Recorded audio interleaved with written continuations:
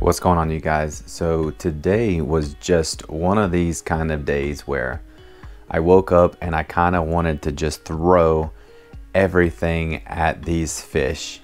Me and my neighbor, we have been talking about getting out and trying to surf fish for some of these big bull reds. He got a couple really nice big 12-foot rod setups. I wanted to do a nice little how-to video on that. We brought the cast net. I wanted to catch some big live mullet. I threw that net around for a little bit, only to grab some small little 2- and 3-inch mullet.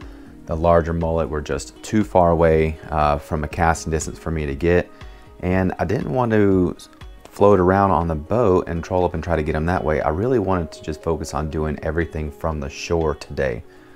At least that's how the day started. So we set everything up. I did a nice little how-to video on how to rig everything up, and I just kind of decided to stray away from doing that video. Now I will do a really good video for you guys out on the beach coming up here very, very soon. Today was just kind of a dry run of wanting to mess around with some of the new equipment that he got. But the day turned out really nice once I decided to walk away from the big surf rods and pick up the spinning gear and get back to the artificial game. So that's where we're gonna leave off, me heading down this sandbar, walking towards a seriously juicy spot. Ooh, my bridge is going underwater. So while he's back there managing those rods, he's gonna yell at me and I'm gonna attempt to sprint back if we get something big on. I can't help myself, but I'm going to target these little grassy islands right here. I'm going to fish all around this point, and there's water pushing through right here, making it a beautiful choke. So I'm going to see if I can pull a flounder out of here, maybe catch some trout that are rolling in. But what I'm going to throw is this chatterbait. So if you guys don't know what a Zman Chatterbait is, it's kind of similar to a bucktail jig in a way. It's basically just a weighted jig head with a nice little skirt, and it's got this little blade on the top here. And as you basically roll it and crank it, slow roll it, just slow reel it in, it's going to make a really, really crazy vibration and flashing noise. I've got it paired with a Z-Man 4-inch curly tail grub. This one is scented, it's chartreuse, it's white. Anytime I'm out here trying to target flounder specifically in the sound or near the sound like we are, I go with a lighter bait presentation. So you could just slow roll this thing like I mentioned, or you can bounce it off the bottom like a jig. I'm going to kind of do a little bit of everything, but I'm going to see. This just looks so good. Look at that. There's tons of mullet in here. This is some of the mullet that I was trying to net earlier. They got really, really spooky. So I'm going to throw right into that cut right there. And if there ain't a fish in that cut, there ain't going to be a fish anywhere else out here. I can tell you that. Nah, that's not the truth, but it does look fishy. So we're going to fish it. Here we go.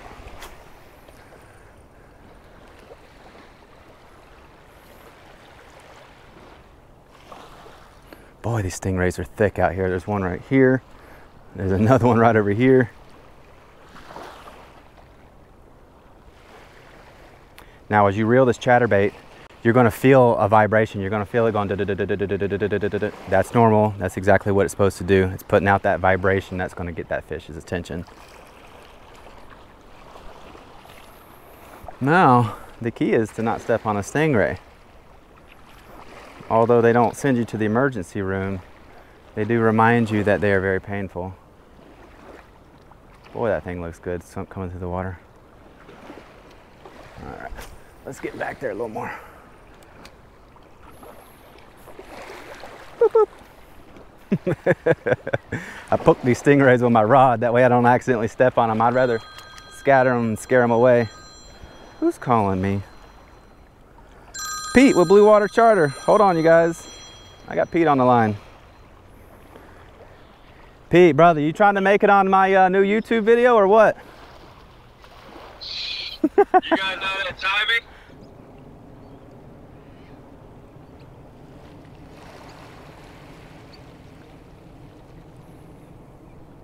Look at that.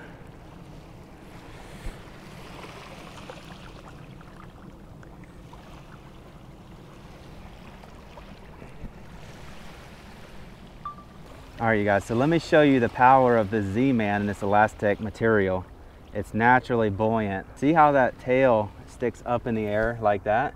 That hook is straight up. So every time you bounce this thing, those little rubber ends are kind of fluttering, getting attention. That tail's doing a tail stand up in the air, and that hook point is straight up. But you can, that's the beauty of these chatterbaits, is you can just slow roll them, or you can bounce them, and as soon as it stops and comes to rest, bang, tail stand, hook straight up in the air, you're good to go.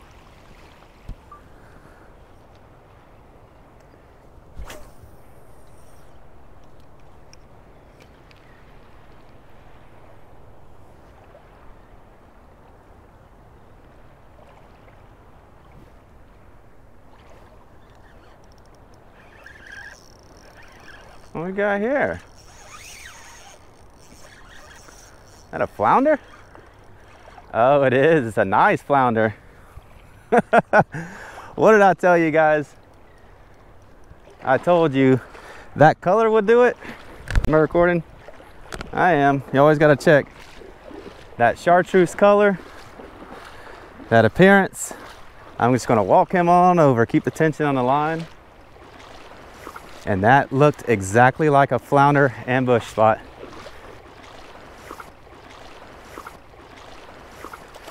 Let's swim him right on up. Bang, hello big girl. Look how pretty. Man, I gotta pull the phone out, you guys.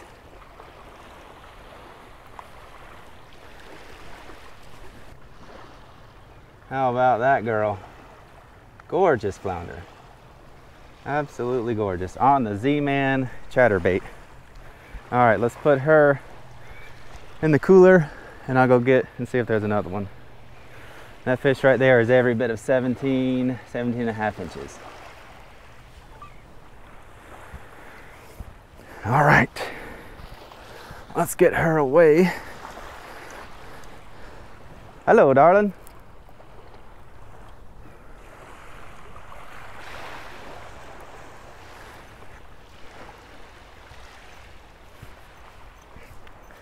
I'm just gonna leave her hooked in the mouth and walk back, that way I don't lose her.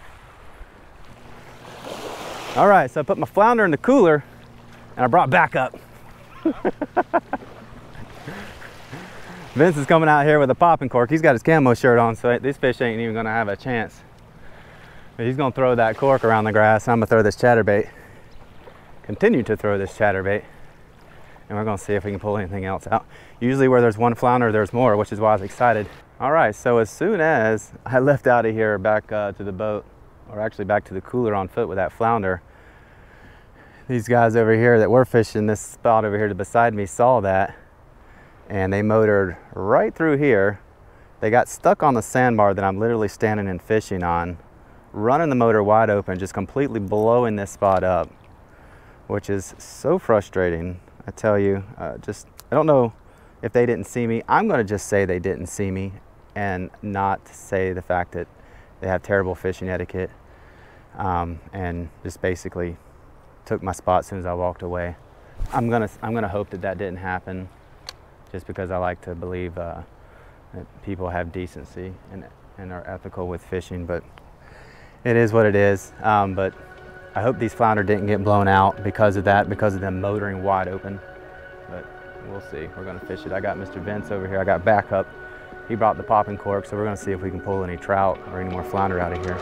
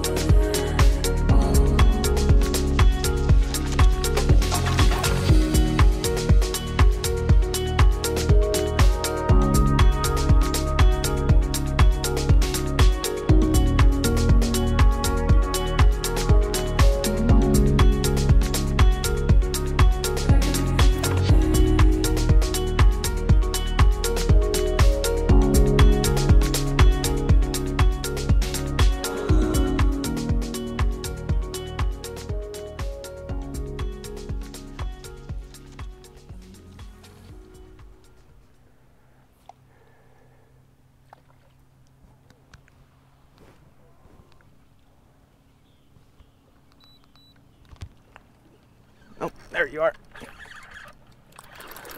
Oh, that's a good trout.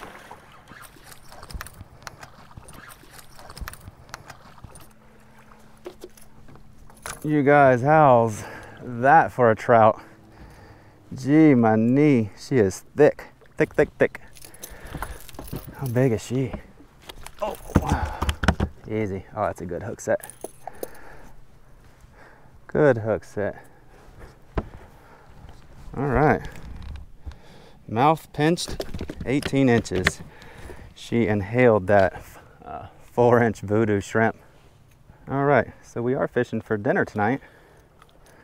There's this little trout, 18 inches. She's fat, and she is definitely going home.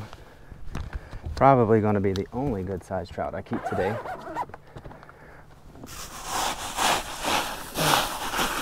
Get her in there, get her chilled out. Big flounder, big trout. Wrench my hands.